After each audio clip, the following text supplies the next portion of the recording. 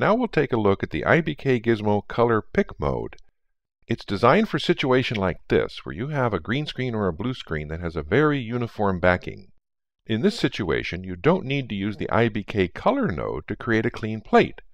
We can plug this plate directly into the IBK Gizmo and dial it in. We'll put the gizmo up in the property bin. The first thing we'll do is check the screen type and set it for Pick or Color Pick. Now the color here is going to be the color of the backing screen, and we're going to pick that by turning on the eyedropper. If I try to pick the backing color off the output of the IBK Gizmo node, you see Nuke goes insane as it toggles between the black and the green, the black and the green. This is another situation where two viewers will help. So we'll come down here to the original green screen, add a viewer, come up to our pane and split it horizontally, and I'm going to move the IBK Gizmo to the right. On the left is the original green screen. Now I can pick off the original green screen, like this, and the IBK Gizmo node does not go insane. Checking the alpha channel, I can now cruise around, sampling different areas, looking for the sweet spot. So let's say I'm happy with that. I'll go back to the RGB mode. Now I'll set my viewer to look at the finished composite. You're now ready to go into the IBK Gizmo and dial it in for the best look.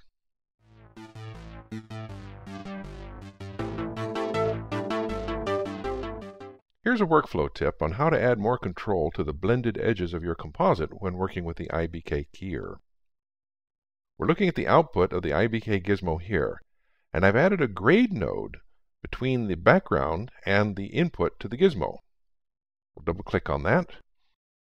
To use this, you have to have either the background luminance or the background chrominance turned on. Otherwise, the background has no effect on your blended edges. So with those turned on, if we go to the grade node and, for example, increase the gamma, it lit up the edges of the output of our gizmo. We can take a look at the color grade node and see why. The background plate is being seriously changed, and it's the input to the gizmo. So those pixels become blended with the output. Looking at our composite, we can see it changes the edges of our composite quite nicely. So this is a technique that you can use to add more control to the blended edges of your IBK keyer composites.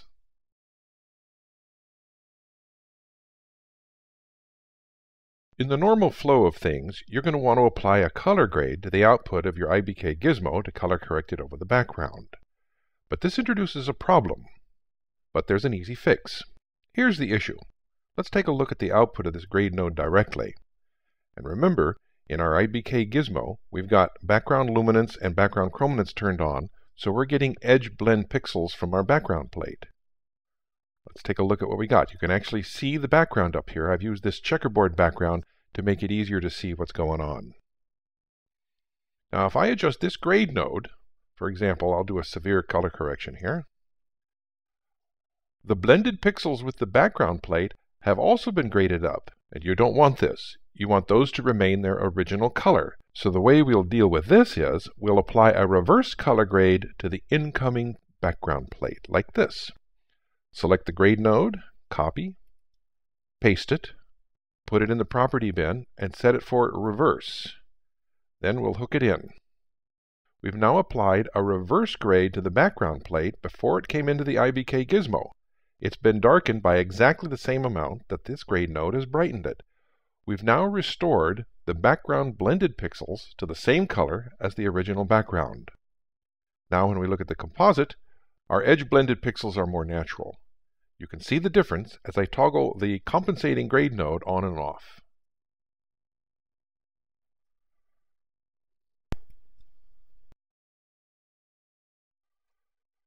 Very often we want to apply a transformation to the background prior to the composite. With the IBK keyer, this can introduce an issue. Let's take a closer look at our composite here. Again, I'm using a checkerboard pattern because it shows the problem better. I'm going to move the viewer over to the IBK Gizmo output, and we can see the edge blended pixels from the background. This comes from the fact that our background is an input to the IBK Gizmo.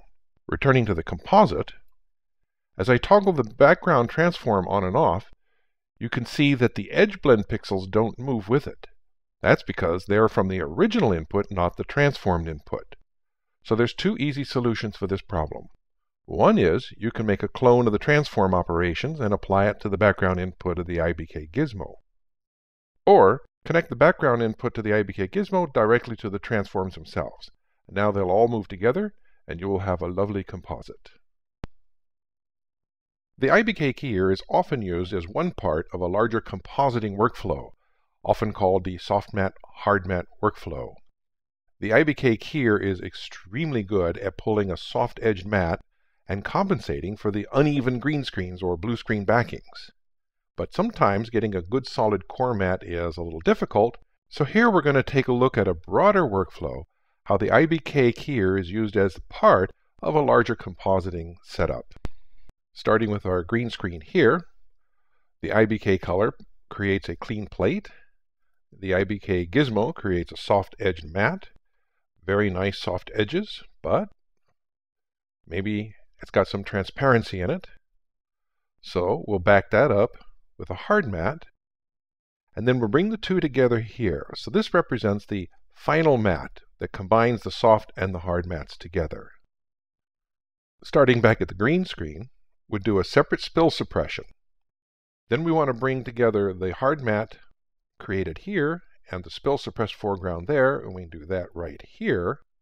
And now we have our finished mat with our spill suppressed foreground. First we have our background here, and we do a composite here using an add mix node or a merge node. The add mix node is very cool because you can blend your edges in it very nicely. So don't hesitate to use the IBK keyer as the component of a larger compositing workflow.